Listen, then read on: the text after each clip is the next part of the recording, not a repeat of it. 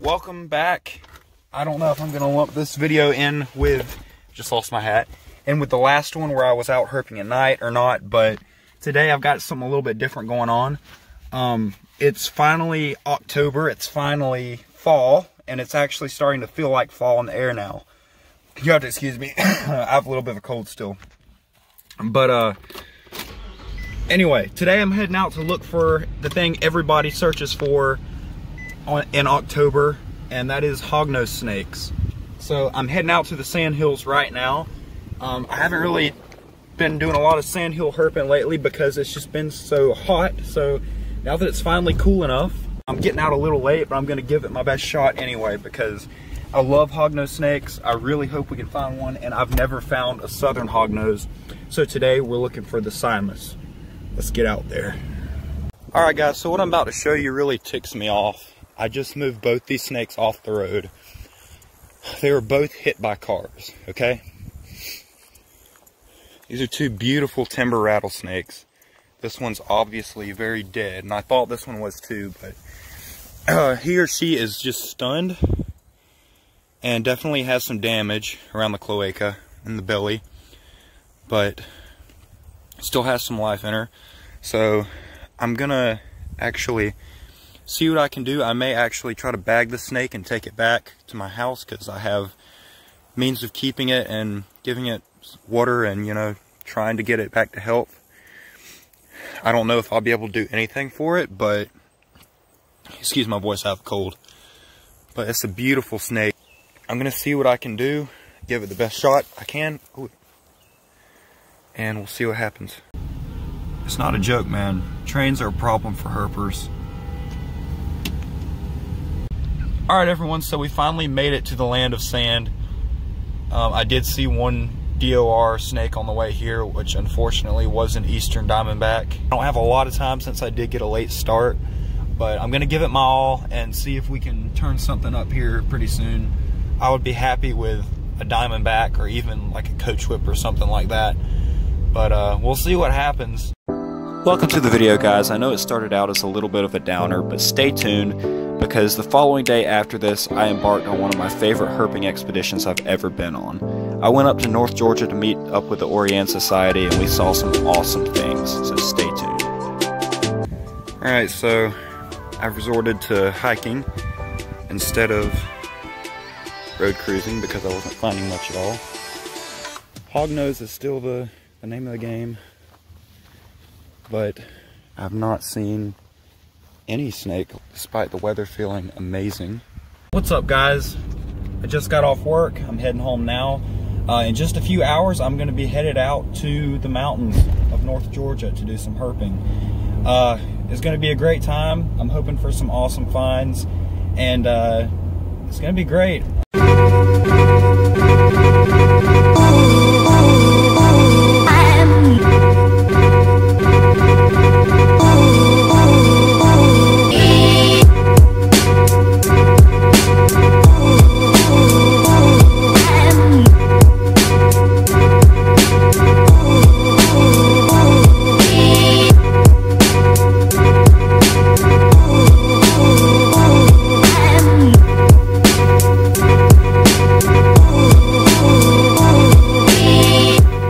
Today's the day. Just got up. We're in North Georgia. It's time to head out and find some herps.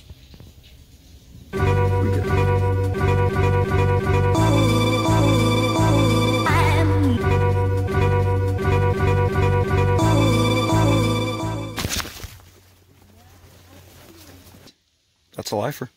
This is probably a lifer for me because it's southern gray cheeked. Ah.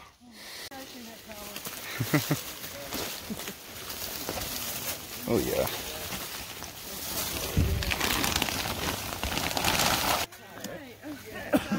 Go up. Oh. It's a decent size. Big, very noticeable spots. But you can find some of them here with spots and some of them without spots. You want a picture of him? It's a big ring neck. Yeah, I'm coming. I'll get you, Brendan. It looks like another gray cheek. Can't they regrow it? Yeah.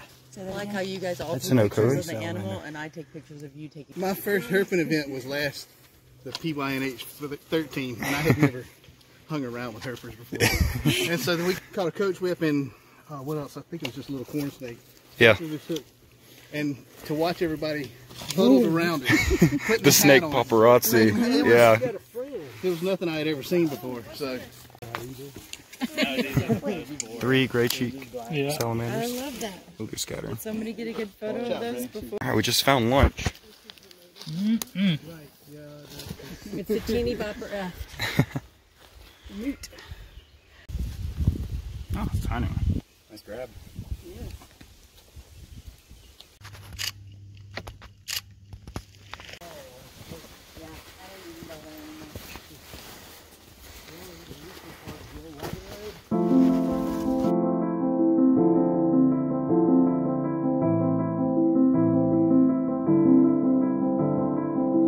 As the day got warmer, we shifted our attention to the rocky outcrops on the side of the mountain. Our target was now timber rattlesnakes and copperheads, but we didn't have much luck. I think it's another little gray cheek. He's going ham. The next reptile turned out to be this beautiful eastern box turtle. I had no idea they lived at these elevations, but this guy was found all the way at the top of a mountain. Nice. That was my other thing I wanted to see besides a milk snake. Nice. I'm gonna let this one. Do we want to move that anymore? Or? That thing looks like a lure. Both the red salamander and spring salamander were high on my list of species I wanted to see this trip. So you can only imagine my excitement when we flipped this beautiful red animal under that boulder. Next, we shifted our attention to small, swift-moving streams to look for some of the more aquatic species.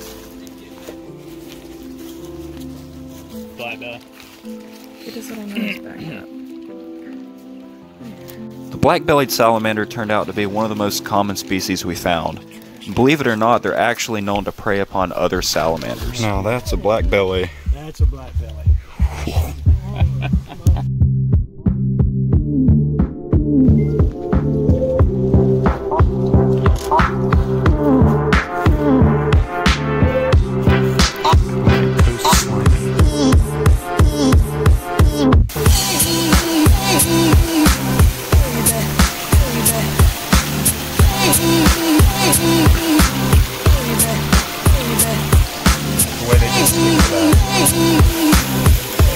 Look at that.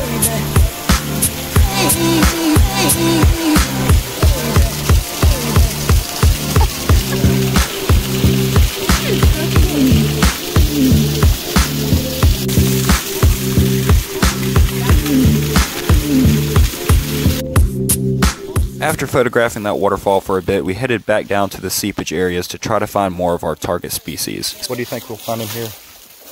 Well, kind of steep. This is the kind of place where you see more tend toward red salamanders and three-line salamanders. It's kind of Okay. steepy. And there was I just saw a randed frog hop across them. You can go first.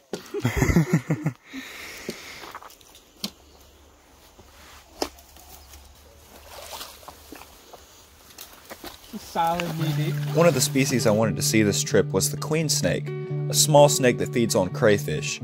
However, it was pretty cold and rainy at this point, so most everyone gave up hope on finding reptiles.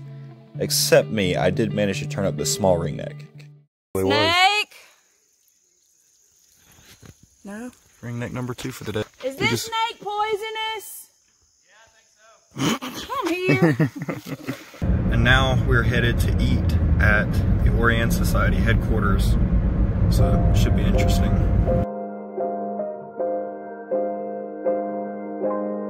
The visit to the Orianne Society headquarters definitely did not disappoint. We got to see and touch animals we normally wouldn't get to in the wild, such as this eastern indigo snake and Gila monster. Not to mention the Louisiana pine snake, which could very well be the rarest snake in North America.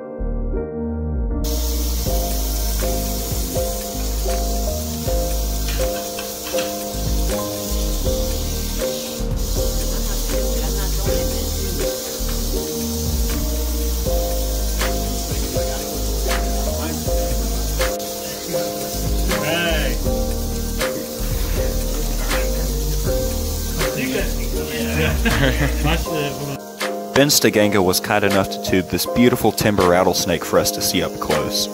This procedure is done in the field to collect data on these animals, and it doesn't hurt them at all other than maybe being a little stressful.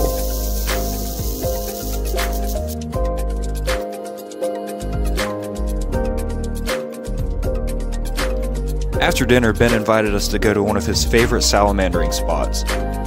This mountain was absolutely covered with red-legged salamanders, a species I had never seen before. Where's the guy with the red legs? Oh, you got him? Yeah. How sweet. Yeah. Oh my gosh, am I on one?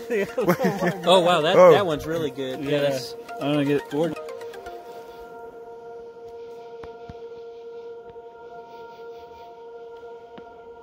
That's a cool salamander. Two-line, NC2. Now, which one is it? Springing. These teleports.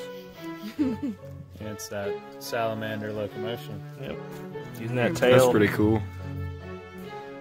I don't know why, but that's amazing. Oh yeah. Ooh, that's a nice beautiful. That's Blue Ridge for sure. That's a super long tail. Limb. Gravel limb.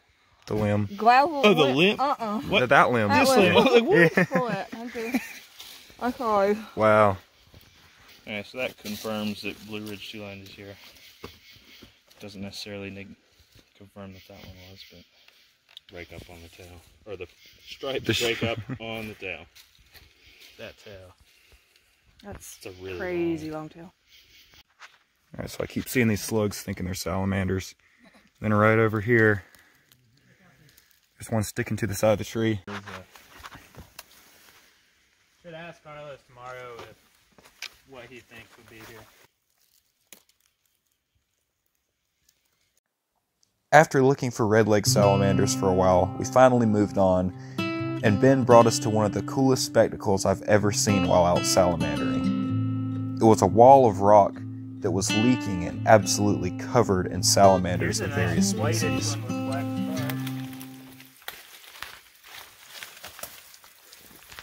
Black on this. So, yep. There's one there. There's one guy there. Wow. Oh, here you go.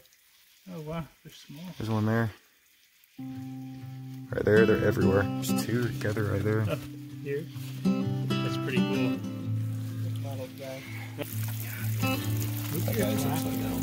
What, this one? He's got gills.